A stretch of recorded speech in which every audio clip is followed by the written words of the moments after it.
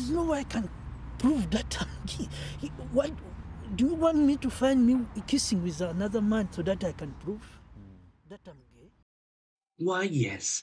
What a great idea. Chaddypaddy unveils the new immigration plan, just like universal credit. Similar to universal credit and look for work, refugees claiming to be gay will have to be actively gay each week. You may be sanctioned if you fail to do so. Refugees who complain about food will be sanctioned by having no food, and refugees who complain if it is too cold will be given a free training course entitled "We Don't Give a Fuck." In addition, Care for Calais people will be forced to declare when they meet someone to ensure that we don't have to speak to them. And finally, as part of the plan, the price of pork and beer will be lowered and the sale of dinghies will be banned. An additional 577 prisons will be built by refugees.